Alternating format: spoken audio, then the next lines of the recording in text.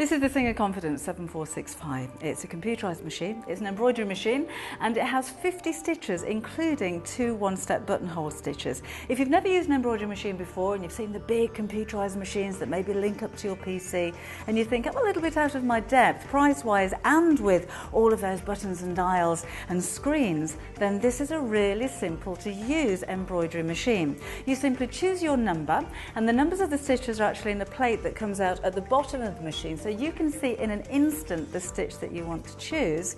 You choose the number by pressing the dial up and down. I'll show you that in just a second. Put your foot on the pedal and you are embroidering. So if it's the first time you've used an embroidery machine, this is perfect for you. But of course it's not just about the embroidery, it's about your mending and your hemming and your creating and your soft furnishing. So if this is one machine for the whole home, this is a machine for everybody. Now those 50 stitches are on a little guide that slips out of the bottom of your sewing machine here, so it's always there with you. And it'll take you from straight stitches, stretch fabric, some heritage stitches, and this machine is all about the decorative. So we've got scallop stitches and vines and smocking stitches. You can do some of these stitches with twin needles as well.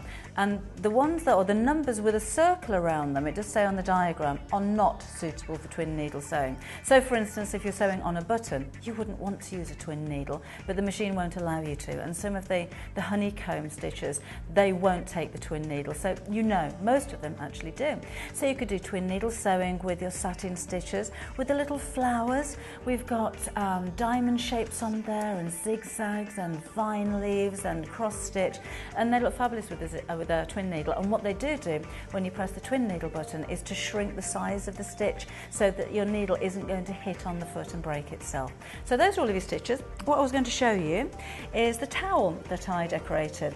Towels you can buy plain ones very, very affordably, but make them look more expensive and coordinate them to the colour of your bathroom. With this one, I've zigzag stitched a ribbon over this area and just folded some pieces of fabric and attached that underneath. But this is what I'm going to show you how to do. It's simply a decorative stitch.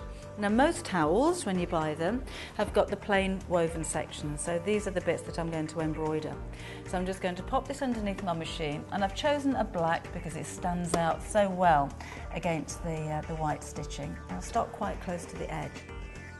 A function that you do have on this machine is a locking stitch. So if I choose my stitch first of all, and I'm going to go for the vine stitch because I like that, it's number 15.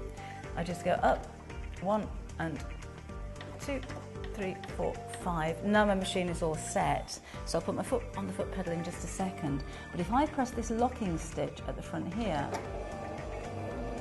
the machine will make 4 or 5 very tiny stitches all in the same spot. So you don't see those. It's not like you're going backwards and forwards, which can distort your stitching. So away we go. So foot on the foot pedal. And even though this is a thicker weight of fabric, obviously we're sewing through toweling here, I'll get a very clear and very precise stitch when it comes out of the other side.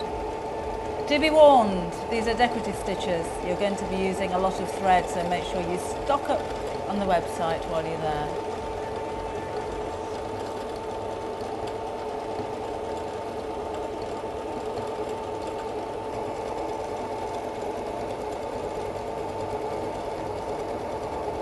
What you'll notice while the machine's sewing is how quiet and how smooth it is. It's not shaking around all over the table.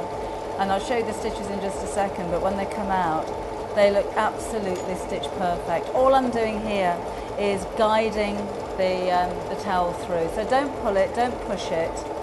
Just make sure it's keeping in a straight line. I shan't do the whole of the stretch. I just want to show you again, if I press that locking stitch at the end, then my stitches aren't going to come undone. I'll lift the foot up. And there is a thread cutter just on the side of the machine. But look how perfect that stitch is. It almost looks as though you've taken a felt pen and drawn the stitch on. I'll do another quick one just by the side of it, just to show you the difference between this embroidery stitch and one of the satin stitches. So I'm going to choose, let's go for stitch number 37.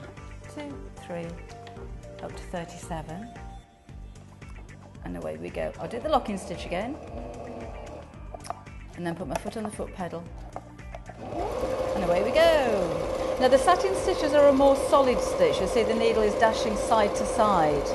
So unlike with the vine stitch, which was almost like one continuous thread, this will give you a bolder and a more solid look. All of the stitches, of course, are explained in the manual that comes along with the machine. But you're just going to have so much fun transforming, recycling or upcycling as we call it, things that you have in your home already, making things like your towels colour coordinate with the bathroom, and putting your own unique twist on your household furnishings. Again, I'll just stop that there. Locking stitch again, so we know it's not going to come undone. Lift up the foot pedal, take this out. Got a drop-in bobbin, you can see while you're there as well. But again, look at those stitches, aren't they beautiful? And they're very easy to do, and they give you a really professional finish. So again, it's a machine that you can personalise, you can decorate, and it's something that is so simple that whether you're a beginner or you're advanced, anybody can use this machine.